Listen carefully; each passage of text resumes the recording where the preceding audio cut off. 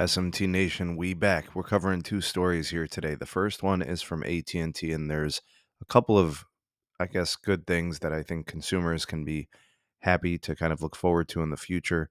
And then the second piece of news is actually about the iPhone 14 and Dish, and that's good news too. All right, so we'll start first with the AT&T story. Their SVP of Finance touts the company's efforts at transparency. In and of itself, the title not really all that groundbreaking or anything like that, but the pieces within this that Linda Hardesty was able to put in are kind of interesting here. All right, so the first part of the article just kind of highlights how the carrier AT&T has kind of changed their ways following. There was like an open letter. You guys might remember this. We covered it here on the channel when a major investment firm named Elliott Management wrote an open letter to the board of directors at AT&T, giving them essentially a list of things they could do to make the company better and what they wanted to see change, which was kind of random and unusual.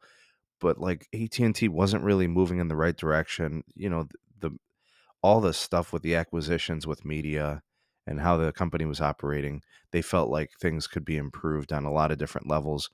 Anyways, Elliott Management ended up pulling out their entire investment and selling all their shares in the company. But there were a lot of things in that list that made sense, and AT&T took it to heart, and they changed the way that they operate their business on a lot of levels. So a lot of what they do now, they talk about bringing more transparency and more consistency in their messaging to the investor community. And if you look at I guess the ticker price, the what it costs to buy a share of AT&T, it has consistently dipped and dropped even with all these changes. But I will tell you guys that AT&T has improved on a lot of levels, right? They have been adding net adds and subscribers every quarter for basically the last, 2 years, 2 full years, and some additional queues. Uh, they are growing and they're ultra competitive when it comes to promotions and getting customers. And, they're like the profitable growth version of T-Mobile. Like T-Mobile doesn't make the profit or the ARPU that AT&T does, and Verizon makes ARPU and tons of profit margins, but they don't grow. So they're like kind of like the best case scenario if you're looking at an investor. The only problem is they've accrued so much debt over the last 5 to 10 years with these horrible acquisitions from the media side, but they sold it all off. They've streamlined their business. Their focus right now and the messaging from the company is here. The mantra is 5G and fiber. Now, the one thing I want to mention is what they've been able to do with this new mantra and this new focus, putting their money towards the core business of what they do and is here. All right. When asked about AT&T C-band deployment, the SVP of finance here mentioning that the company has surpassed its target of 70 million pops halfway through the year. Folks, they did not start building C-band literally until like April. That's when I started seeing upgrades in my city. And my city's pretty far along for how early it's been in the build. So when I look at this raising of the goal to 100 million pops, adding 30 million pops that's nothing to sneeze at, right? There's nothing to scoff at. And I think they could probably hit this without any issue, right? You start covering entire towns and major markets. So my city or my PEA, my market is number 14, I believe. There's at least another dozen or so cities that are just like mine that are getting built to the same pace. They're probably going to start adding some more cities similarly and get those ramped up pretty good by the end of the year. I think 100 million pops of C-band is legitimately reachable. And then here went on to discuss the fixed wireless access piece, 5G home internet and such. They haven't really gotten on board with this, and they don't like that model as a grand scale option for their business. Their focus has been fiber. They're upgrading 5G, and they're kind of rolling with that, and it makes sense. It's a far superior technology, but fiber is resource intensive, labor intensive, planning intensive, a lot of obstacles and various things that can go wrong. It's much more challenging than upgrading tower sites, but it is an inferior product to fiber. So they're all in on fiber. They can monetize enterprise, running it to their own cell towers, fiber to the premise. It's a long-term investment that's going to pay out for them. They're focusing on that.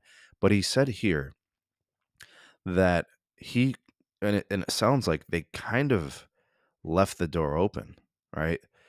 He's, in speaking about fiber and stuff, he said, in markets where there's an attractive return, we think it's the best technology. We have an advantage because we've got the largest fiber network. All true, all fact. But he goes on to say, in time, you might see more fixed wireless access from us. We understand the opportunity.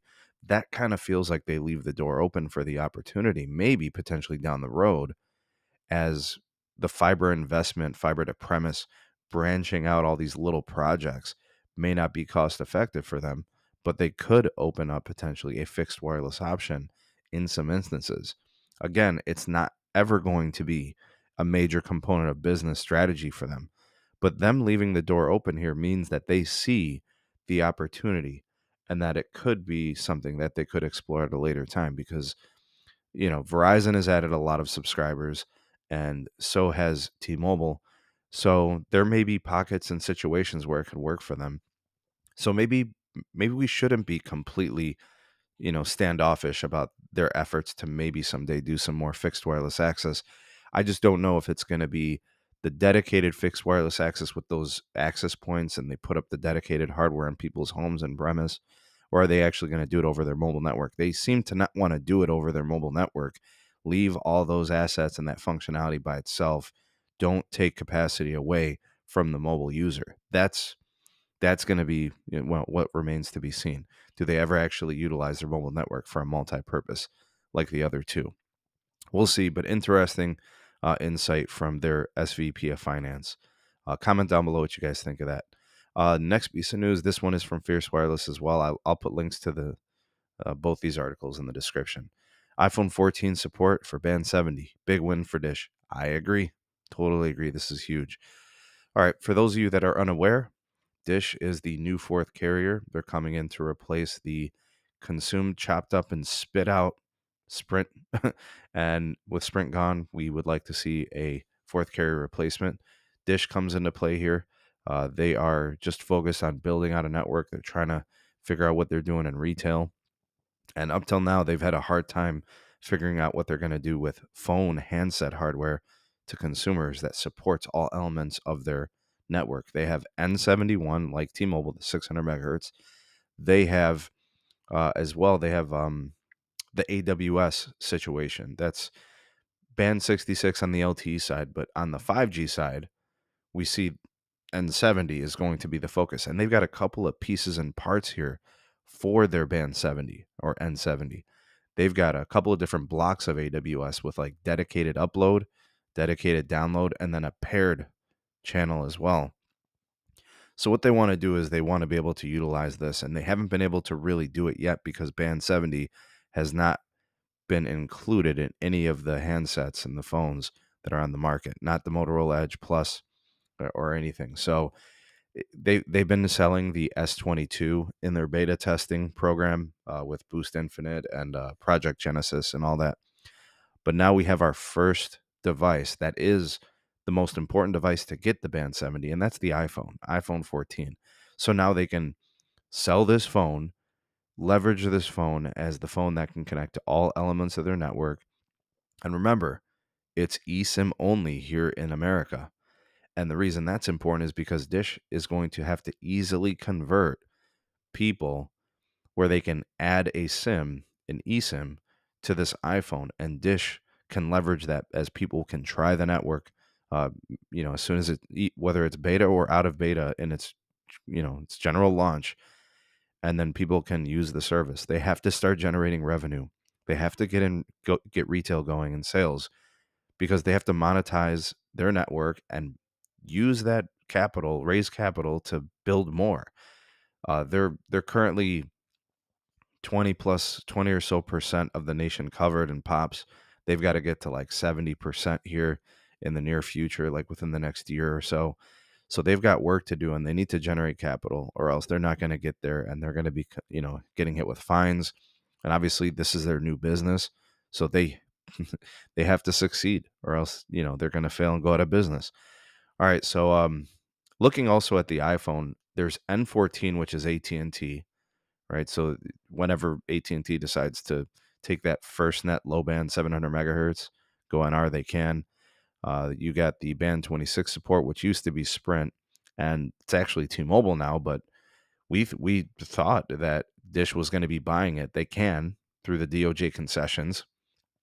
They can buy it from T-Mobile, but they don't have the capital. They don't seem like they want to buy it. All right, so we'll continue to wait to see if that happens. But legacy devices are not going to be connecting to this N70 stuff. And by legacy, I mean like anything before this phone, right? So these are important things to consider as you experiment and try to do your BYOD or add eSIM capabilities with these phones. Uh, it looks like this is going to be a double whammy. This is going to help the user. This is going to allow the user to try Dish and get full support for everything going on with Dish. All right, so you need N71 for Dish for the low band. That's important for their coverage. And then you've got the N70 piece, which is their capacity layer, the true capacity layer, as they do have a sizable chunk of spectrum there. And with not a lot of users on the network, folks, it's probably going to be pretty fast.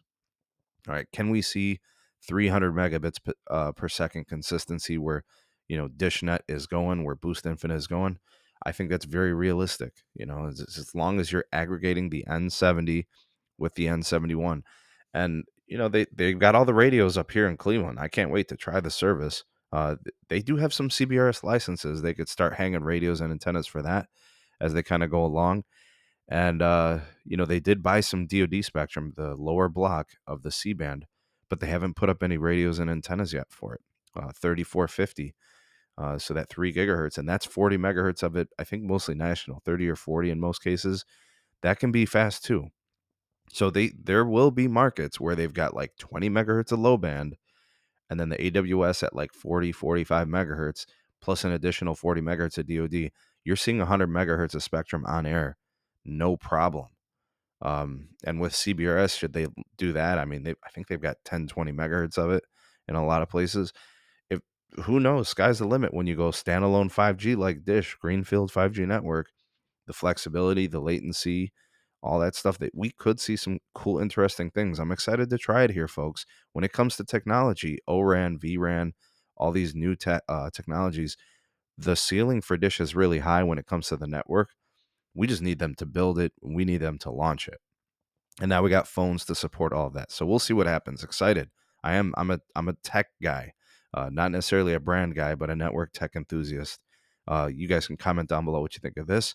How big of a deal is it for, the Dish network, the consumer, and those types of things, and then also the AT&T story. Sound off in the comment section below. You are the voice of the people, the SMT Nation. Let your voice be heard. Like, share, subscribe for more, and turn on that bell notification icon to never miss an upload. Links are in the description for my Twitter, my Gmail address for all business inquiries, and my Patreon page if you want to support us and get early access to content and exclusive videos not found anywhere else. Thanks for watching. See you on the next one. Peace.